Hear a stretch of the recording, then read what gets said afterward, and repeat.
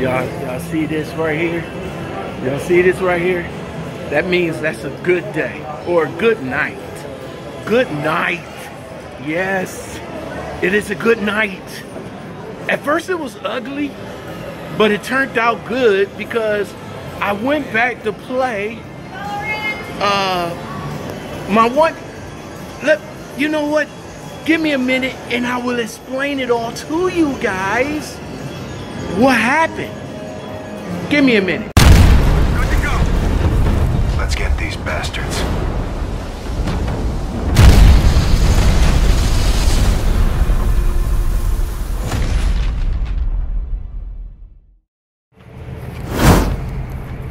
Next morning, coming out of Love's, baby. Got me a shower in right quick. It's a little cold out here in Missouri, but once I get in the truck, I'll get warm. Last night, good night. Good night at the tables. I'm gonna keep you guys in a little bit more suspense because I want to hurry up and get to my destination before I sit down and actually start conversating with you guys. But just to let you know, it was still good. Still good. I feel good. I feel fresh. Let's go ahead and head to the truck right quick and make it over to the Kraft caves.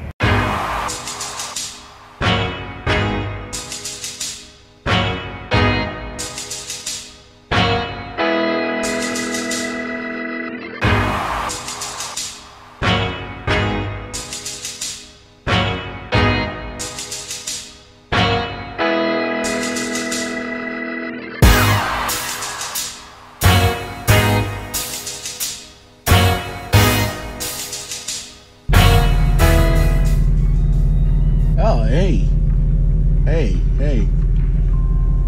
Oh man, so I've been keeping you guys waiting to tell you what happened. So I guess right now, since I got time, I want to tell you what happened. Well, I have made it here to the Kraft caves here in Springfield, Missouri. Yo, guys, here's what happened, man. So last night I shut down at Amerierstar up in Missouri. Casinos is my crutch, as you guys know. Every time I come to a different state, different city or something like that, I try my best to find a casino so that I can shut down at the casino. Not only because of the truck parking situation, but you know, come in here, grab something to eat, play a couple of games, and then bounce. I've been there before. Last year, as a matter of fact, it was back up in 2016 since I've been there. So it's been about a year. Here's what happened last night, though, man. Last night, I go in, and I had 100 with me. I had $60. I had $60 on reserve, and another $40 in my play can. So I had $100 altogether. So I go upstairs, put my name on the list for 3-6. They about to get another 3-6 game started. So I'm about to see what I can do. See if I can turn this 40 into 80. That's the goal. If I turn it into 80, I'm good to go, and I'm about to leave after that. Now, last time I played 3-6 there, it wasn't with a kill, but this time they had 3-6 with a kill. And if you guys don't know what I mean by 3-6 with a kill, I'm about to break it down to you. It's $3 blind to call pre-flop, $3 to call flop, $6 on the turn, $6 on the river. All right. Somebody could raise that if they want. They could raise it to 6, 12, you know, so forth and so on. With a kill, and a full kill is that, it's $6 on the blind, $6 to call pre-flop, $6 to call flop, $12 to call the turn, and $12 to call the river. It's 3-6 limit. So The only time that you can raise if somebody puts in a bet. So like pre-flop, if nobody calls the $3 blind and somebody raised the $3 blind, they can raise the $3 blind to 6. Same thing as the flop and the turn. So let's say I got a good hand, or a supposedly good hand. I call 12. Now the person after me can either raise it or call it, and that's the only way the limit game works. See, limit games is different from no limit game, because in no limit game you can raise however you want. It doesn't matter if a person bet or not. The only thing I don't like about this casino is too much smoke. Too much smoke. And probably catch asthma up in this bitch. So last night I was playing 3 cents with a kill. I'll say maybe the first 15 minutes or so that I was there, I was doing pretty good. I had some good starting hands,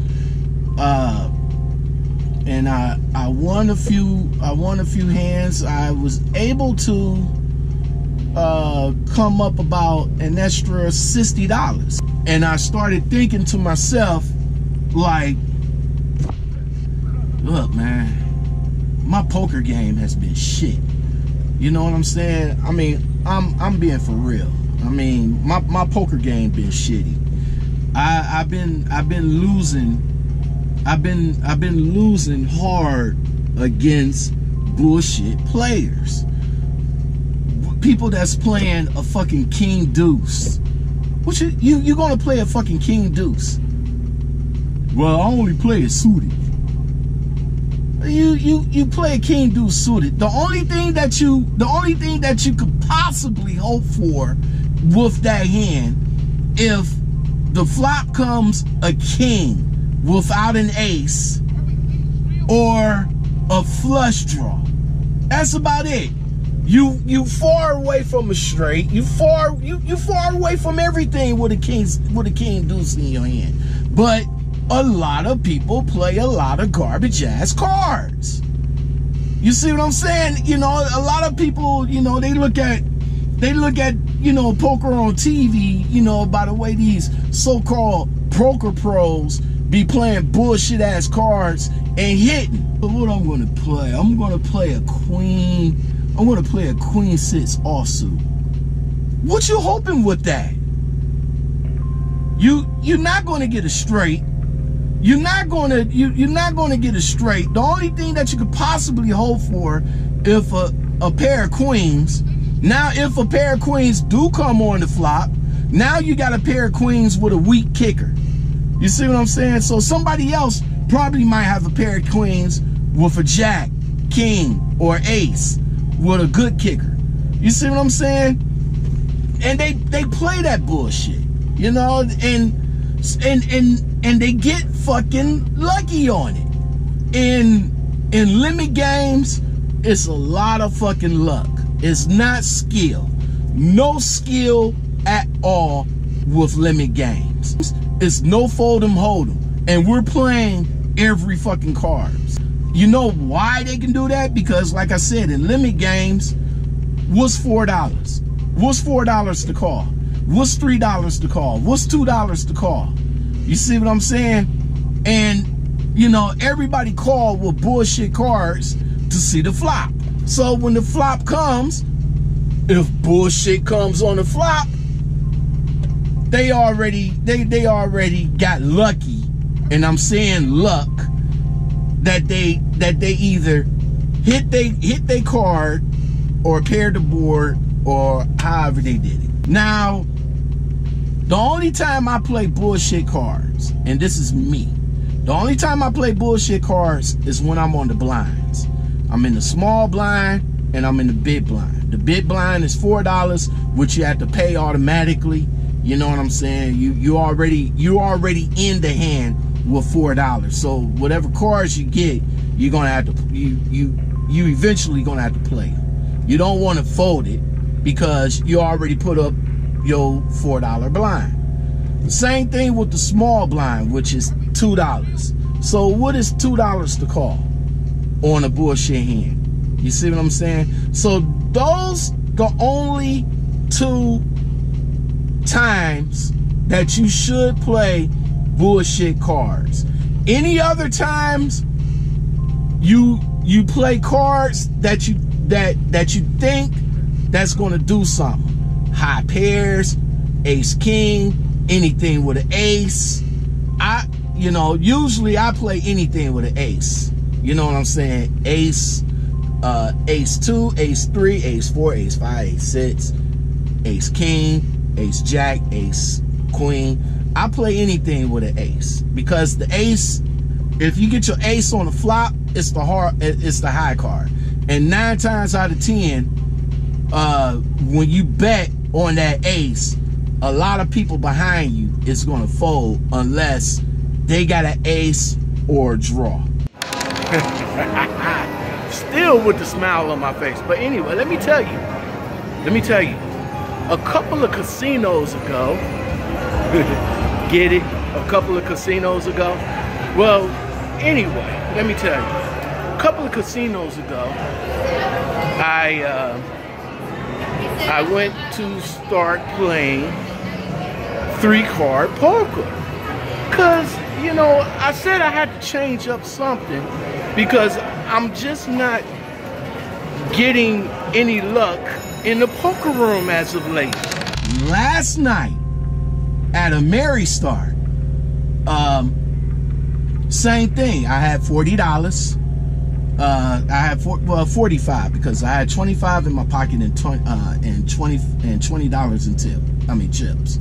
So their game was $5, $5 a play too.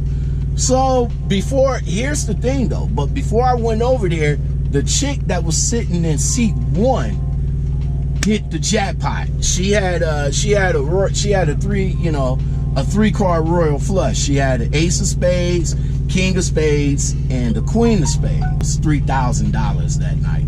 So she won that plus whatever the pay table paid. She walked out of there with about close to $4,000 last night. So that was pretty good. When you get somebody to hit big, the table's good, all right? You know what I'm saying? Everybody's having a good time. Everybody's chatty. The dealer's chatty. Everybody's good. Everybody's having fun. Couple of hands later, I hit my jackpot. Now, it wasn't the progressive jackpot, but I hit my jackpot. I hit trip 4s. And I knew it was coming because I was getting pairs all night. I said to myself, man, the trips is coming. I said, it's coming. Should I stay? Should I go? Should I stay? Should I go? And I know it's coming. So as soon as my trips came, it doubled. Actually, I doubled up and I called it the night.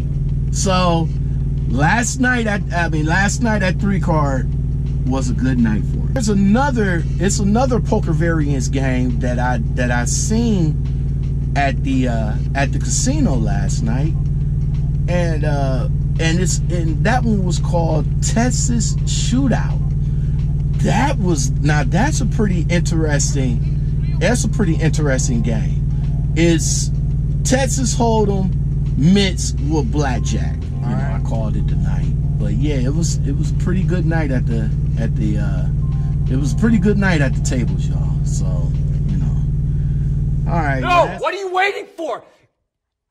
Do it! Just do it! Yes, you can! Just do it!